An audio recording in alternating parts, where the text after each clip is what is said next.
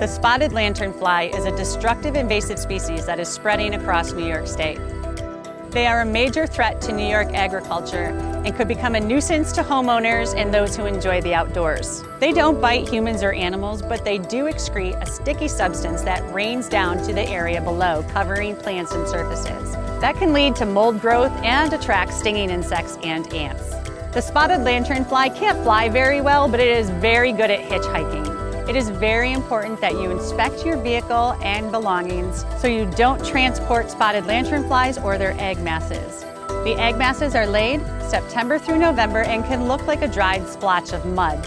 If you find a spotted lanternfly in New York State, please take a photo of it, collect it, squish it, and then report it at reportslf.com.